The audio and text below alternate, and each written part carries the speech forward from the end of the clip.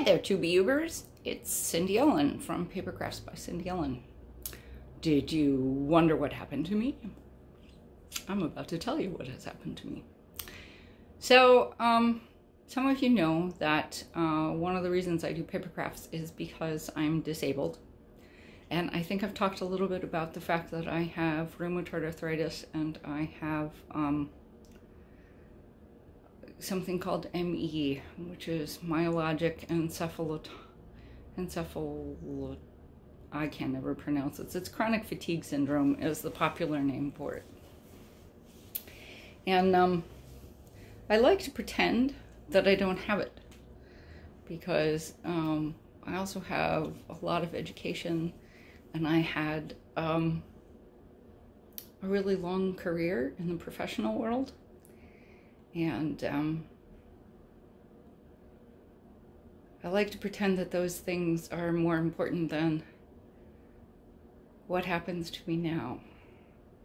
And so on August 7th, I flew up to Vermont, and if you're friends with me on Instagram or you're friends with me on Facebook, then you know that I had an absolutely amazing vacation with my kids.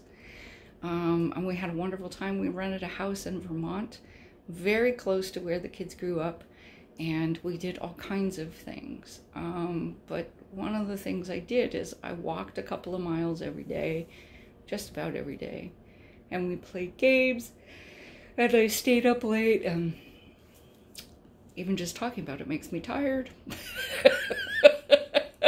I guess I'm still recovering. But I had rested before I went. I rested while I was going there.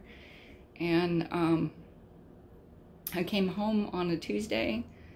I came home August 20th. Rested for a couple of days. And on August 23rd, I went to a conference for another group that I belong to. That group that I make all those cards for at the end of the month with the birthdays. Yeah, that one. And I was gone for Friday and Saturday and attending workshops and doing things and helped put on a lunch for 300 people,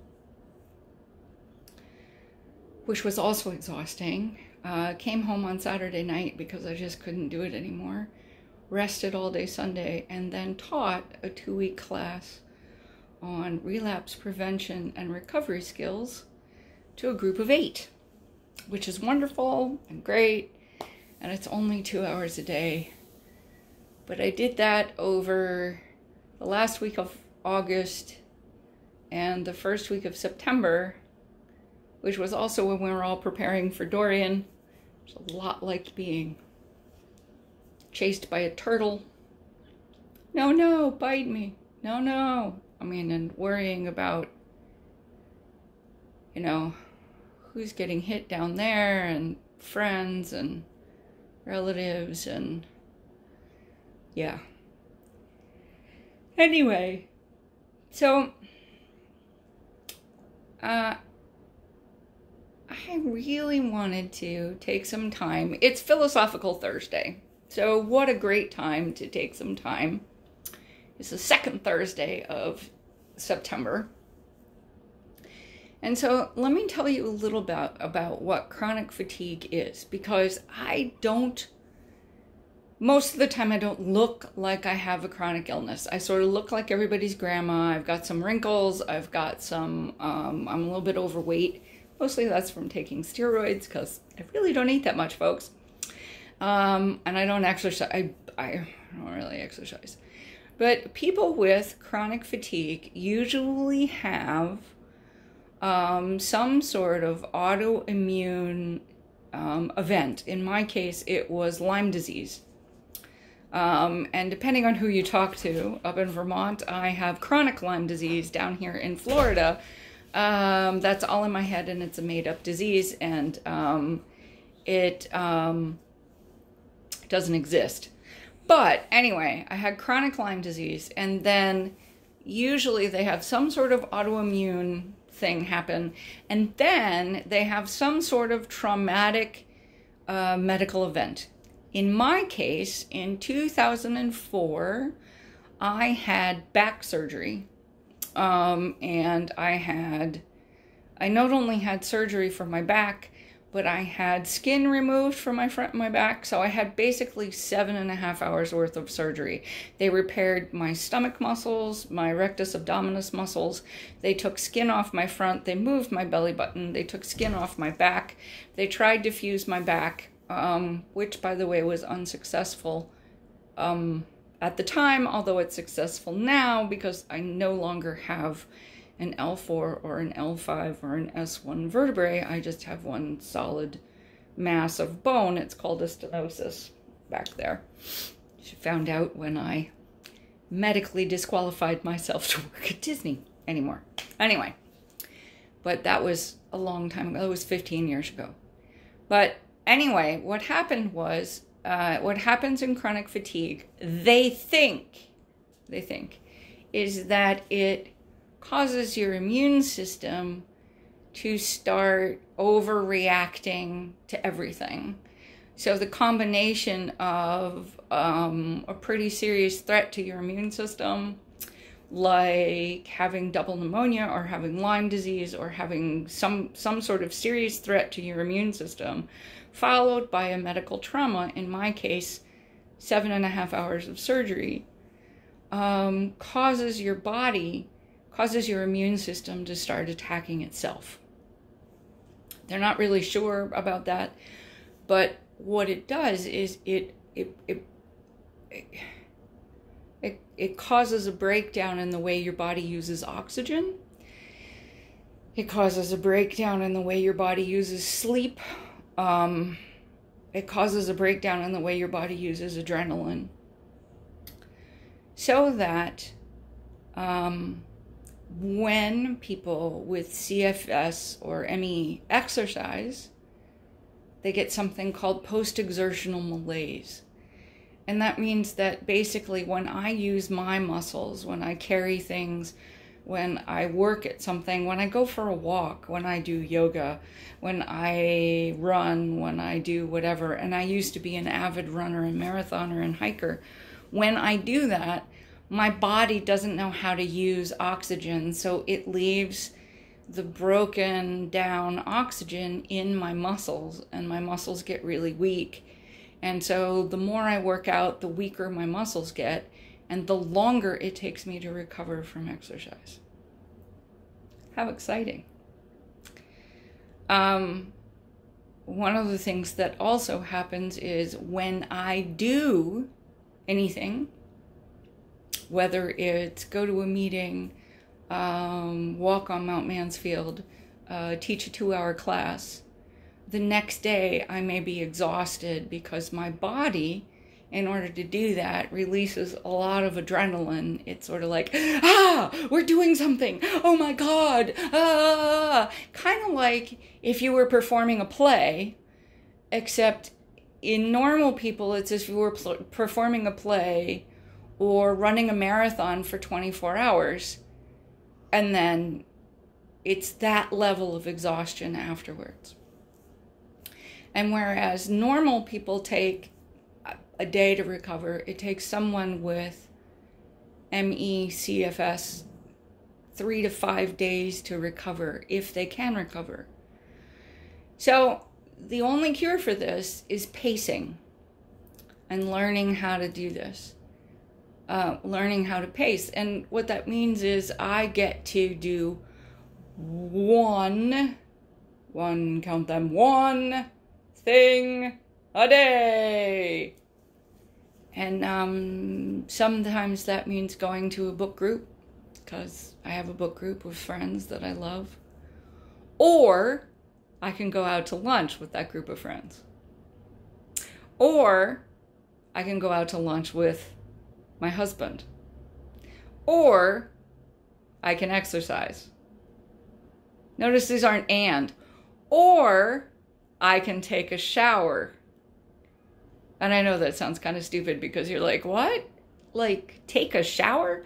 So the interesting thing about taking a shower is it's water hitting your body, and your body takes that as a sign of stimulation.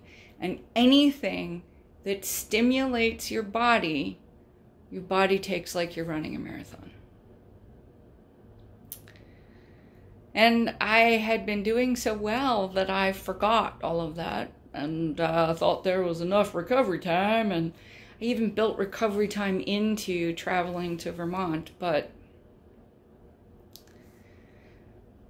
not enough. Because flying in an airplane and pressure and then unpressure and then more pressure and then unpressure, it's 2 airplane flights to Vermont. Forgot that. And sitting upright, because on top of that, I have 2 stenosis. So I have the RA, and I have a stenosis in my neck and a stenosis in my spine, in my lower back. And I have the CFS because of all of that.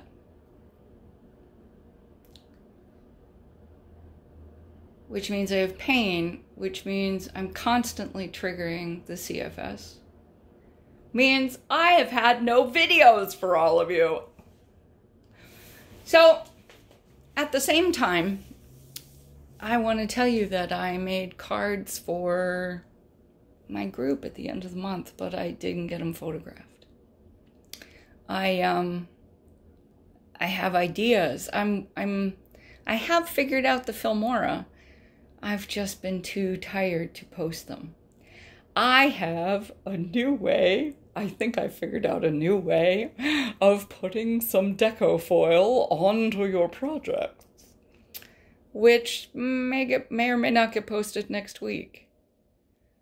I've been playing with my stamp timber stuff. But I have a choice. I can film things,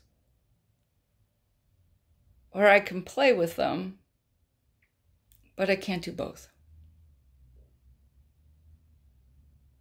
This is taking a lot longer than I thought.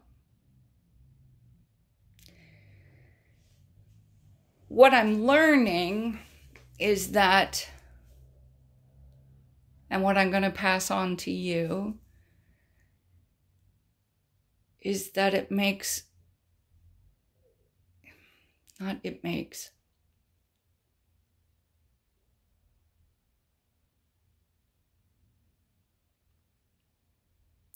what I'm learning is to listen to my heart and to listen to my body. What I'm learning is that I have value even when I have to spend a lot of time recovering. What I'm learning is it doesn't matter what I look like. What matters is self-care.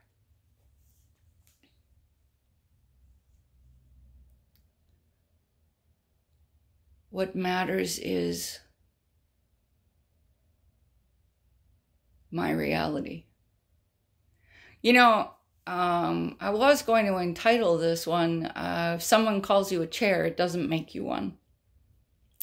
Because a lot of people have said to me in the last month, but you look great. And you know what? I might look great.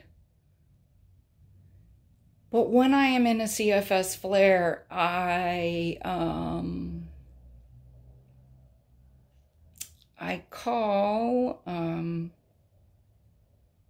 call a stamp a die. I will say 40 when I mean 5. I will call red green. Who am I kidding? I'll call red round. I replace words with different things because they get slippery and they change places because I'm really tired. My hands start to shake. My vision is blurry and my vision gets double. Those aren't things you can see. My cards get crappy. I don't want to show you that. And I get disappointed in myself. But I also don't stop. I don't stop. Because everyone has value.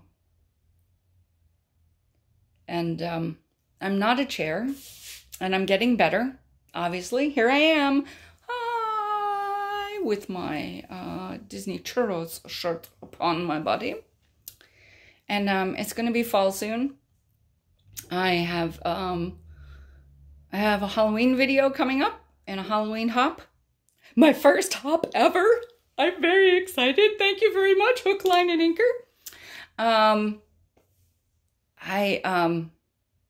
As I said, I have a cool foiling technique. I think I have a crafty foiling technique for those of us who are cheap.